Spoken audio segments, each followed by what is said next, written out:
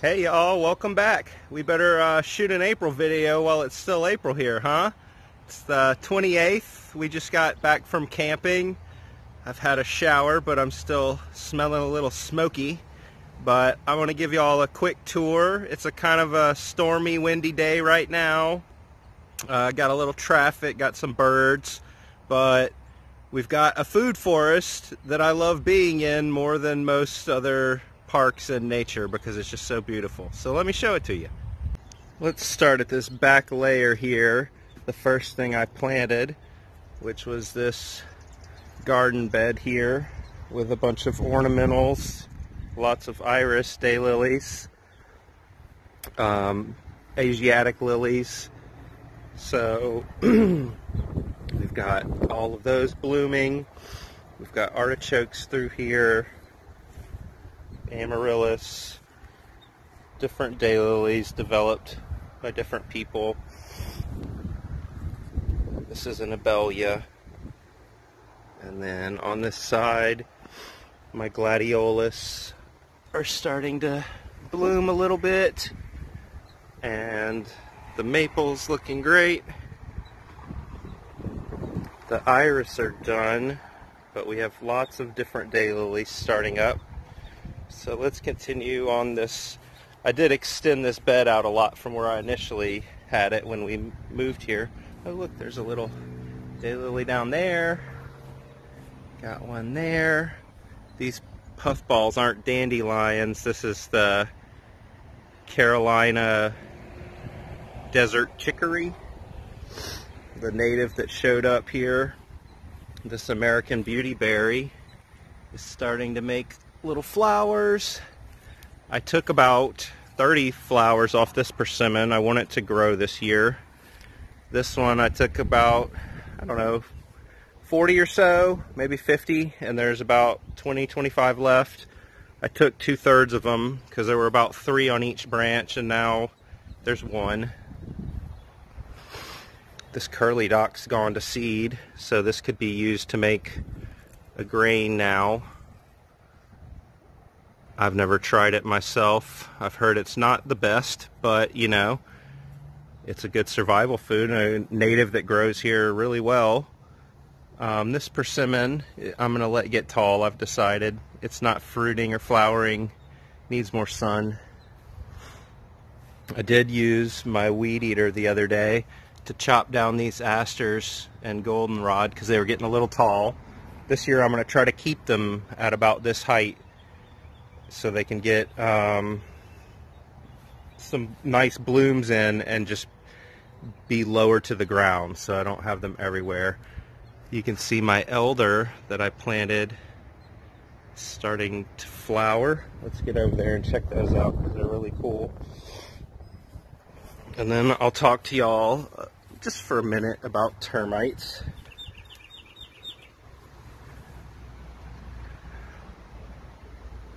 I wish my muscadines were flowering this year, but wait, what? Little baby grapes. My wife's gonna be like ecstatic about this. This is covered in little bitty baby grapes. I hope that's coming through on the video. Okay, 3rd year, I grew those from seed. Now let's talk about termites. So I had an old birdhouse right here against our house, a wooden one, and it was rotten, and I had what I thought was an abandoned anthill underneath it, but it was a subterranean termite mound, and behind it they had a tube about the size of my fist that they had built up this spring going to our house here. Now that crack in the foundation is not a worry to me. It's not, we've had it looked at, it's not a problem. But the termites that were going into our house were a problem. So we noticed this because on our drywall on the inside here, we started to see some little pinpoints. One day, just out of nowhere, they appeared. There were like 20 of them. And so I came out here, found this tube, destroyed it. We had organic matter up to below that white line there, and it wasn't wood chips. They don't really care for that. It was sticks and cuttings and other just debris that I had laid along here and I shouldn't have. Without that birdhouse blocking it, I would have seen the tube, and I'm ashamed of myself for doing that. But the good news is I destroyed the tube. They didn't try to rebuild from the bottom. I excavated some of the material away from the foundation, and for about a week we had termites trying to build a tube from in the house to down here. Now the natives cannot make, the native subterraneans can't make an aerial nest in your house, so they can't install a queen in there, and they also need wet wood to live, same as Formosans. So there's not wet wood in there. They were just getting cellulose from the drywall. Now after about a week of, I'd say about 2 termites a day were building. First day they built one down to like here, and it was skinny, but it had about 3 termites in it. The second day they went down to here, and then to here, and then to here, and then they ran out of termites that were left in my house, and now the problem's solved. We could have paid $1,200, sprayed fipronil, or not sprayed, but put fipronil baits all over our property. And we also had, because I had it built up over here, we had a little tube going up here, and I had a little hole. So that's the other thing. Mechanically sealing holes and entrances into your house is a way better solution than chemicals that they have to keep coming back every year. Now this caulk they can eat through caulk, but they're not going to be interested in going in there if they don't have a bunch of material sheltering them to the top. So they've since disappeared. I'm not worried about them coming back. They're still in my yard. We have a oak tree we cut down 7 years ago right here, and it was too close to the house, and so we took it down, and they're in the roots. They've got to be living down there. That's fine. They're natives. They're everywhere in Louisiana, so I'd be a fool to think I wouldn't have them, but I won't have a problem with them in my house. Now also this time of year, Formosan termites that are not native are swarming. So if you keep your porch light on or your kitchen light, they might come in through your vents and end up on your stove. That's pretty common. They just swarm for about a month, but as long as you don't have wet wood in your house, they're not going to set up shop and do damage. If you do have a leak in your house, you need to seriously get that fixed, because otherwise they'll destroy your house very quickly. So turn your lights off. Turn your porch light off, your kitchen light, your bathroom lights, anywhere you have vents, openings in your house, and that'll keep them away from your house when they're flying at night or at dusk. So anyway, we've had some experience with termites lately and took care of it, no problem, very cheap, no chemicals here. So everything's doing great. The bananas are coming back. The Feijoa, the Turk's Cap, American Persimmon. I already showed y'all that row a little bit. Let's finish going this way. Got daylilies everywhere, melons everywhere, squash, cantaloupe, cucumber in the back, loofah in the back. All these nectarines look so good, and they're like so close to being ready. Like some of them are starting to get a tiniest bit soft, but you can see them all under here.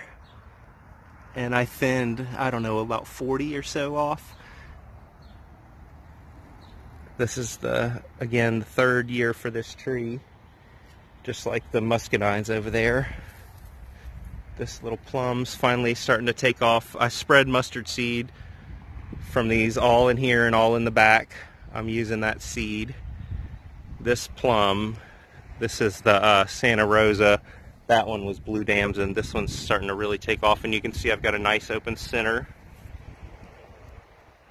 Peaches, made some flowers, but none of them, oh wait, there's a little peach. So we did get a little bit of fruit to hold. There's a couple more. We'll see. The pears flowered a lot. They held these 3.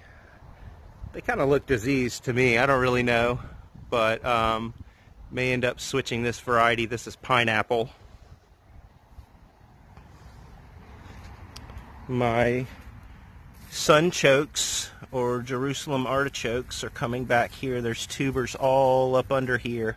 So, and you can see the growth starting to come back. The willow chair I moved came back no problem. We've got blueberries all in here. But the willow chair, I need to get a board on this seat and flatten it out a little more with some weight for the kids, but they should be able to sit on this year. Should be strong enough. So, oh yeah, and we have a pomegranate, wonderful pomegranate. This is the only one I've seen. We just got back, so lots of things can happen in a couple days. We have a way wider pomegranate in the back, the angel red. So let's go check that out and finish up this tour for y'all. We're just gonna do this one take, no regrets.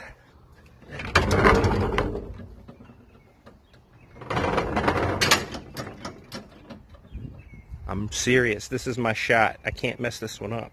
So got some tomatoes, started from seed, got some tomato transplants, beans, green beans, black-eyed peas, lizards. We grow everything here.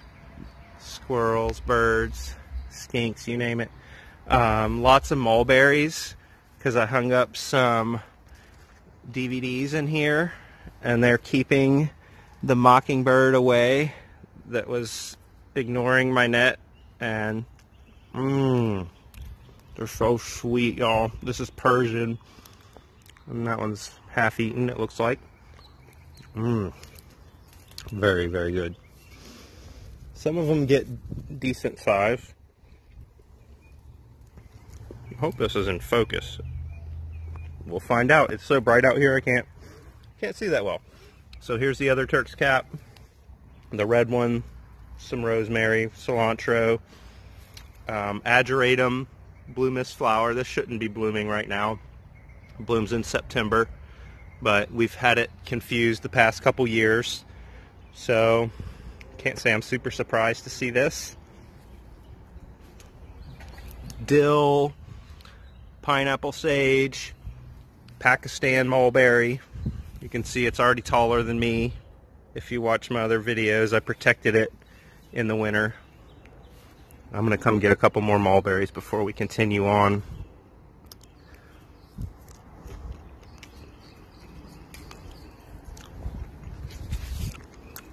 I better save some for Avi. She really loves them. Alright.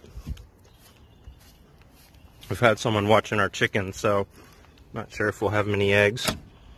Nah, they came and let them out this morning and got them. But we appreciate their help, so happy to give them the eggs. Oh, look, that marshmallow's coming back from seed. It looks like some little babies, but the main one over here died. Here's where those cucumbers are.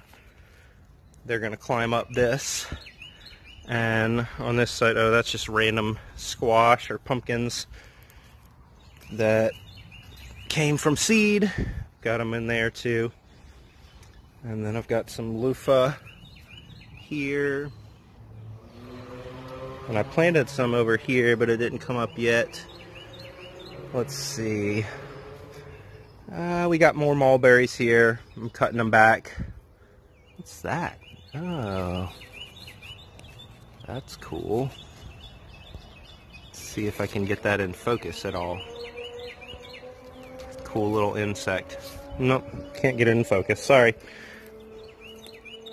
Here's the avocado. It's doing well. I trimmed back a bunch of mulberry stuff to give it some room to breathe. My blackberries along this creek bed here are just loaded. Yes, we have blackberries. Very soon here. They're just everywhere. The figs. Yeah, we have figs too. They're also everywhere. They're twice my height now, almost, feels like. There's little figs all in here. Like every one of these branches coming off of these two plants is covered in figs. We probably have 500 plus figs. And then here's that pomegranate.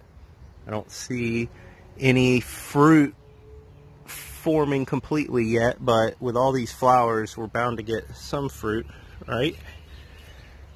Oh, maybe that's a pomegranate starting right there. Let's go around the other side. Getting close to wrapping this up for y'all. Ooh, the marshmallow's blooming. That's really pretty. My little spot that I like to sit is right in here behind this marshmallow. This is my chill spot in my food forest. You can see I need to clear it out a lot now, but it's like a fig paradise in here. There's just figs every direction you look. And you can come set a chair in here in a couple months and just snack on figs to your heart's delight. But yeah, I need to do some pruning in the winter on these figs because they are taking over this path here. But yeah, gonna get lots of fruit. Let's get out of here. Whoop, whoop, whoop. Sorry for spinning, y'all. I got a comment about spinning, and I always apologize when I do it. It's just, there's so much to see. The lettuce is going to seed. The seed from the, what is it, arugula is starting to dry and get plump in some cases. So I'm gonna have a ton of arugula seed here. Citrus has got some new growth. I think this is a satsuma, either that or I've been tending a rootstock. This is a sweet orange. This is new. Don't know where that came from, but it can decompose down there. We have tons of asparagus seeds coming, and then down here you can see the touch me not or mimosa is so fun to play with. And we have some hindit here, which is an edible, medicinal, some asters, whatever's coming up. There's tarragon. That's a gumi. Oh, it's making more flowers. We've got narrowleaf goldenrod. We've got ironweed. We've got iris and asters, another goldenrod. All kinds of natives mixed in here. Over 100 natives I've identified. Ooh, is that some assassin bugs on these asparagus? No, those are probably leaf-footed bugs. Those stink. Yeah, they look a little wide. So I'm just going to shake them like that. And it probably won't do anything to harm their survival. But it made me feel better. Look at the size of this purple carrot. Geez, we need to get in here and harvest all these carrots because some of them are just getting massive. Like we've got purple, we've got Kyoto red, we've got Nantes. What is this? Here's that's an orange one or maybe a Kyoto. Tons of carrots left to harvest. Tons of onions if we need them. The Swiss chard is still super healthy. These blueberries are everywhere. Not everywhere. I'd like them more places. And as y'all saw in the beginning, we've got little baby muscadines. So I hope y'all have a wonderful May. And this is your April video. If you're from the future, I hope we're doing okay. All right. Y'all have a good one.